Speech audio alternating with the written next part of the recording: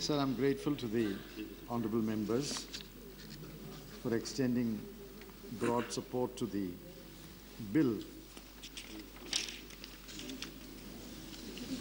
Following the Standing Committee's report, we are moving 12 official amendments, and these official amendments will reflect the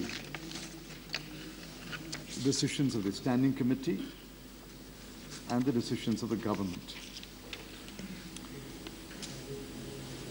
So I don't think a long reply is necessary, but I will clarify a few issues that have been raised. Firstly, the Act defines money laundering, and I would invite honourable members to look at Section 3 of the Act. Whoever directly or indirectly attempts to indulge or knowingly assists or knowingly is a party or is actually involved in any process or activity connected with the proceeds of crime and projecting it as untainted property.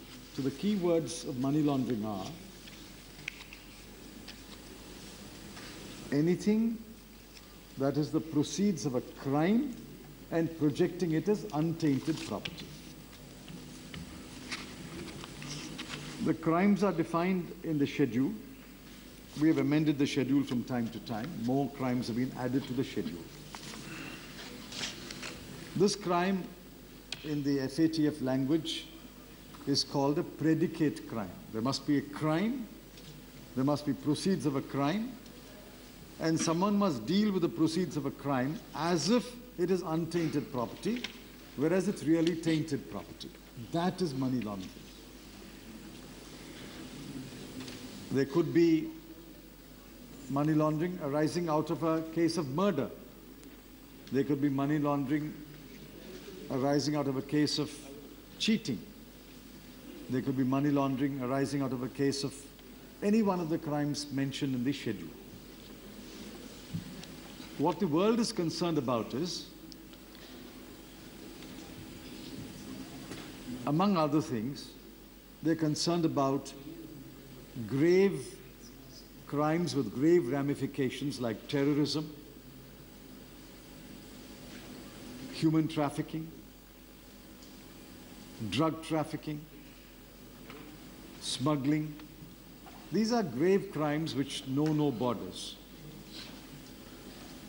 Fake currency is a crime which knows no borders. These crimes are committed, and those crimes are punishable under specific laws. But the proceeds of the crime continue to flow into the economy and have grave implications for the economy. So a standalone offense called money laundering has been created, where while the crime will be prosecuted and punished according to the domestic laws of the country, the proceeds of the crime also should be prosecuted. Anyone who deals with the proceeds of the crime should be prosecuted, and that crime, that offense, is called money laundering. I suppose this explains what money laundering is. And the money laundering is not the same as generation of black money. Black money can be generated without a crime. There may be no crime involved except a violation of perhaps the Income Tax Act, which is not a crime, which is a civil offense. If a doctor or a lawyer or a chartered accountant, if a lawyer or a doctor or a chartered accountant takes fees by cash and does not disclose it, that is a violation of the Income Tax Act. But that money is black money. But that necessarily does not become a case of money laundering. Now, please sit down now, please. Honourable Member, Honourable Minister, please. If there is a crime relating to corruption, it is in the schedule. That money is, of course, money laundering. But all I'm trying to point out is black money can be generated without it becoming a crime of money laundering. Taking fees without bringing it into account,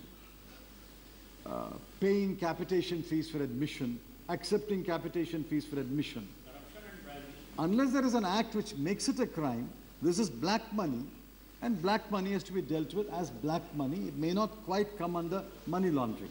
Many cases of black money will indeed come under money laundering, but there will be many cases of black money which will not come under money laundering. The crucial difference is, in the case of money laundering, there must be a predicate crime, a crime as defined in the schedule to the Act. Now we are expanding the schedule to include more crimes. For example, the crime of cheating. Therefore, in a discussion on money laundering, if we divert our discussion to black money, then the discussion will run into several hours.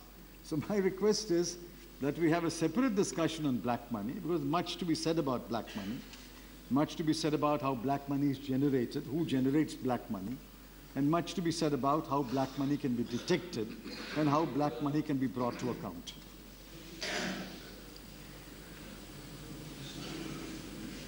So there was some reference to the suggestions made by the Standing Committee. Now, as I said, all the suggestions made by the Standing Committee have been accepted. Those which require official amendments have been converted to official amendments. But there are many suggestions which don't require an official amendment, they require administrative action. But the point I wish to make is we have accepted the suggestion, we are taking administrative action. We will take administrative action on the suggestions which do not require amendment, official amendments to the bill. For example, there was a suggestion that manpower is inadequate and training is poor. We have accepted the suggestion. And what have we done? We have augmented the sanction strength of the officers and staff from 745 to 2,064 in the Enforcement Directorate. But to recruit 1,319 additional officers is not a job that can be done in a month or two. If you have to recruit 1,319 additional officers, I have to go through Staff Selection Commission or UPSC. It will take time, but action is underway. The initial action has been taken. The strength of the ED has been increased from 745 to 2,064. And now we are taking steps to fill the sanction post by way of direct recruitment, deputation, and promotion. I mean, I could go through each one of the suggestions, but I want to assure the House, every suggestion made by the Standing Committee in this case has been found to be a wholesome suggestion. Government has no quarrel with those suggestions. We have accepted those suggestions, and we are acting on those suggestions. So there was some reference to a reporting entity by Mr. Sanjay Nirupam. He is not here. I think he should read the definition of reporting entity with Section 2, Clause N, as is being amended. He will find that Section 2, Clause N includes stockbroker, sub-broker, etc. Therefore, a reporting entity includes a stockbroker, sub-broker. He read only the definition of reporting entity. Reporting entity means, among other things, an intermediary. An intermediary is defined as including a stockbroker and a sub-broker. Therefore, stockbrokers and sub-brokers are brought under reporting entities. So some reference to a foreign bank. This is not a new piece of information. In a debate on black money, raised by the Honorable Shri L.K. Advaniji, the then Finance Minister did make a detailed reply in which he referred to the information that had been received from the government of France and the action that was being taken. Subsequently, in the middle of August, in the last session, my ministry has answered a starred question and an unstarred question on this very matter. Therefore, what was purported... same bank. What was purported to be, quote-unquote, revealed was not revealed. It was already there in the public domain. It is already there in the records of Parliament. And we are taking action, but we are bound by agreements between the two countries. Within the limits of the agreement, action is being taken.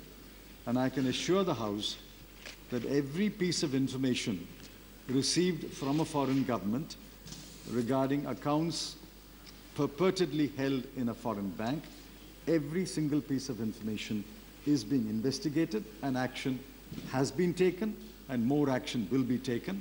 I cannot say more because the matter is still under investigation and further adjudication. Sir, my friend Mr. Semmalai, is he not here now? He has moved 3 amendments, but I told him if he raises the amendments, I will reply. But he's not here. The first amendment moved by him is really redundant because in any manner, it can only be in any manner. So the words are really redundant. Use in any manner. So use is comprehensive enough. In any manner is really redundant. The second amendment, against the order of an adjudicating authority, there is an appeal provided under section 26. Therefore, if the order is a bad order or an order that extends the period of retention for a much longer period, there's an appeal provided under section 26.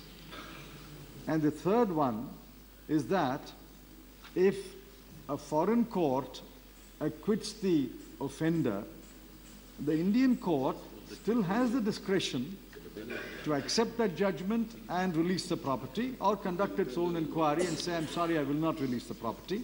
That has been provided for. So what Mr. Semmalai has referred to as substitute lines 14 to 16 on page 11 is really not necessary, because we have provided that after notice to the other party, he may or may not order release of the property.